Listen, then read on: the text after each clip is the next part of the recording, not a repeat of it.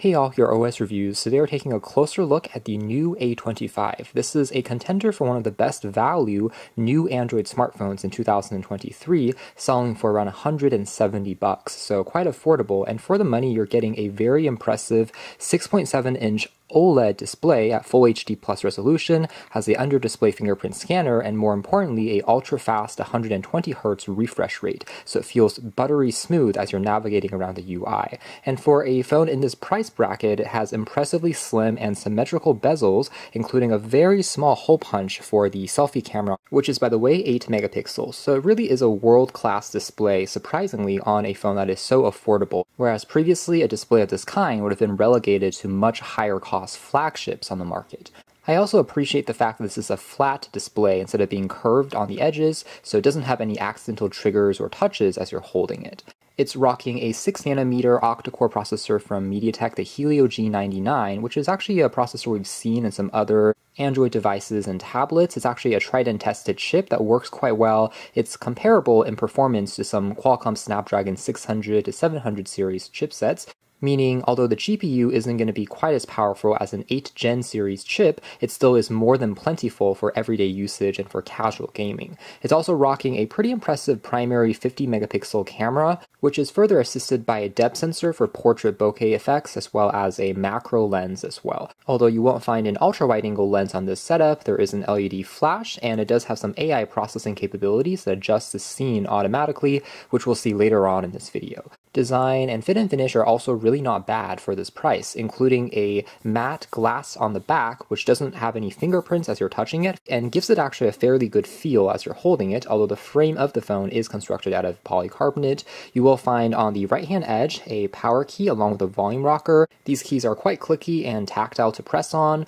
The very bottom here just features the Type-C port for charging, and by the way, 18-watt fast charger is also included in the box, which uses USB Type-C. There's also a SIM ejector tool, a quick start guide with some stickers, and more importantly, also a TPU jelly case for protecting the phone, which ironically enough, we don't even see on much more expensive flagship grade packaging these days. So you get everything you need in the box. And by the way, there is a sizable 5,000 mAh capacity battery inside, but despite that, the phone still feels quite lightweight and slim, which is impressive since this is a cell that can last easily through a day, if not even 2 days, before you have to charge it up again.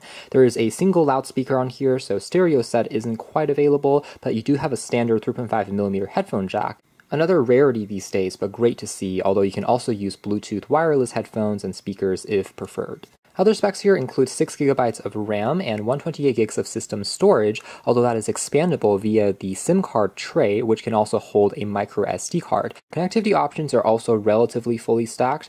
This is a 4G LTE phone, but honestly that's more than good enough at this price bracket, and also comes with dual-band Wi-Fi in addition to Bluetooth GPS. Perhaps the only missing sensor would be NFC. That would be nice to find maybe in a next revision. Otherwise, we're talking about a nearly stock version of Android 13. There's not really any bloatware present. There's just the Google apps as well as the Play Store pre-installed, as well as a quick support shortcut from Nuu. Which, speaking of, this is a phone brand that is based in Hong Kong and the US. So although we haven't seen too many of their devices in the past, they have historically focused on excellent value Android smartphones. So this is one of the first devices I've tried out from them, and I have to say it's quite impressive. I can see them being a rival to options including Xiaomi, Redmi, Honor, Blue, so on and so forth. They are right up there when it comes to the fit and finish, as well as, again, the decisions they've made. Since you can't really have it all on a affordable smartphone, the fact that they really focus on making the best display possible, as well as a smooth enough user experience,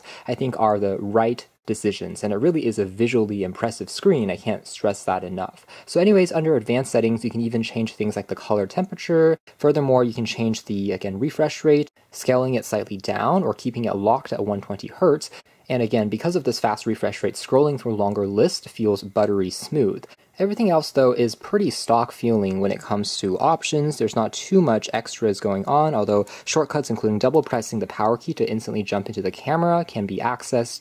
And if you prefer, you can use face unlock as well, but it's not quite as secure as the fingerprint scanner, which is honestly fast enough on here that I didn't really feel a need to go that particular route, but at least there is an option on board if desired. Plenty of also wallpapers on here that take advantage of the Material UI theme, similar to on Pixel devices, changing the colors and accents to be more consistent with the wallpaper that you're picking.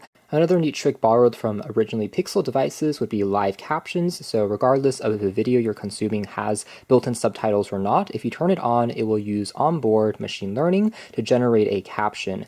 Otherwise, there is a FM radio capability on this phone as well, which makes use of the headphone jack as the antenna. So if you have wired headphones plugged in, you'll be able to access it if desired. And there also is a basic sound recorder built on in that you can use for quick memos and notes. And speaking of, this phone has excellent microphone quality as well. So for making phone calls as well as doing recordings, the mic pickup has been really clean and crisp, which is also an area that is kind of rare to see on less expensive smartphones.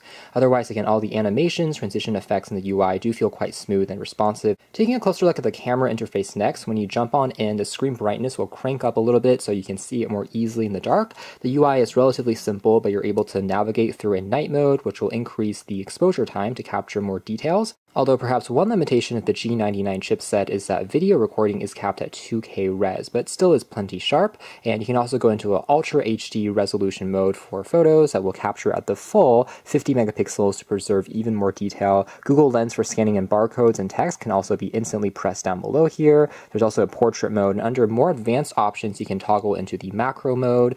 A pro mode here also allows you to adjust properties like ISO and white balance more manually. Beauty, filter, and film effects on here as well. So this will apply essentially a template over the footage that you're taking, as well as slightly change the color grading. Last but not least, up top you'll find HDR manual controls and the AI toggle that you can turn on or off. And if it recognizes certain scenes, including aforementioned text, plants, food, people, it will change the scene properties slightly automatically. Now, as far as results are concerned, I would say it is decent for this price range. It's not going to necessarily be an iPhone or Pixel killer, but it's also not really realistic, I would say, considering the huge cost savings that you're talking about here. Generally speaking, images are quite detailed, and the AI mode does have a tendency to be a little on the more oversaturated side, but at least it is full of life and energy because the colors are really vibrant and eye-catching.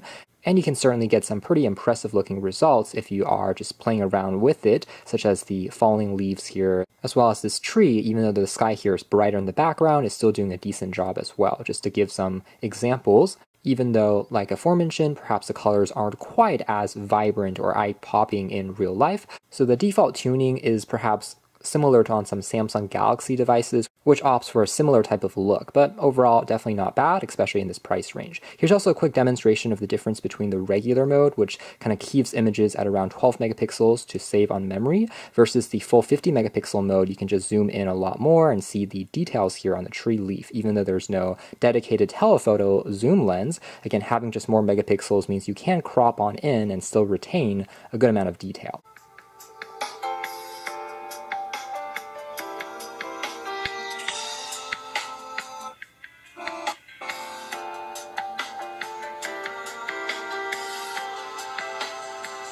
Some takeaways would be that it is a pretty good sounding single unit in the sense that it surprisingly has a little bit of depth to it. It's not too tinny sounding. That being said, it is a single unit and not a stereo set, but again, I would say reasonable for this price bracket. And again, the screen here is really the highlight of the show. It's just so beautiful and immersive that it just makes content consumption a dream. It is a slightly larger phone, again at 6.7 inches, so it's also large enough to really enjoy even slightly longer content. Now, the reception quality of this phone has also been quite strong due to the polycarbonate frames, and as a result I was almost getting full bars constantly using dual band Wi-Fi, and so you don't have to really worry about buffering or waiting too long for videos to begin playing back. Even the keyboard here is using the default Gboard, so it includes swipe support and feels pretty ergonomic. Here's also a quick web browsing test just to serve as example. The Verge is a pretty complex page here. We can also request the desktop version and see how it renders. You can tell that the Helio G99 is still doing a pretty good job. Obviously, you can still find some occasional moments of small hesitation. It's not going to be 100% as fast as the aforementioned 8th gen chips, which are true flagships, but for this price bracket, it is more than usable enough. Overall, it's a pretty enjoyable experience for reading back articles, and 6 gigabytes of RAM on here is good enough as well for just jumping back and forth between around 8 or 9 tabs. Things were still held into the background, and system optimization seems to be pretty well done for the most part.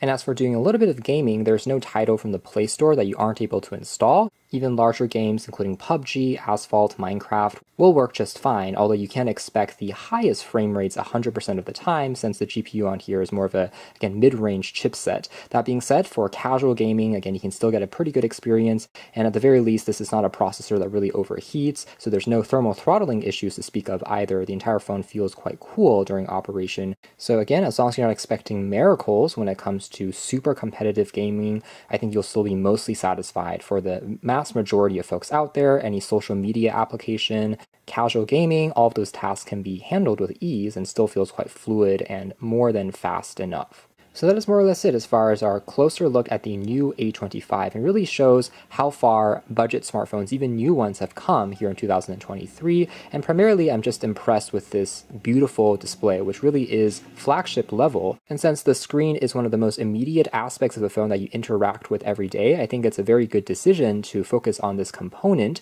So I think that Nuu has definitely done a great job here on the A25, which is perhaps their most impressive phone to date. So thanks for watching here at OS Reviews. That's been the Nuu A25, one of the best value Android smartphones for under $170. You can check out more details if interested in the links down below, but for now that's been our video. Thanks for watching here at OS Reviews.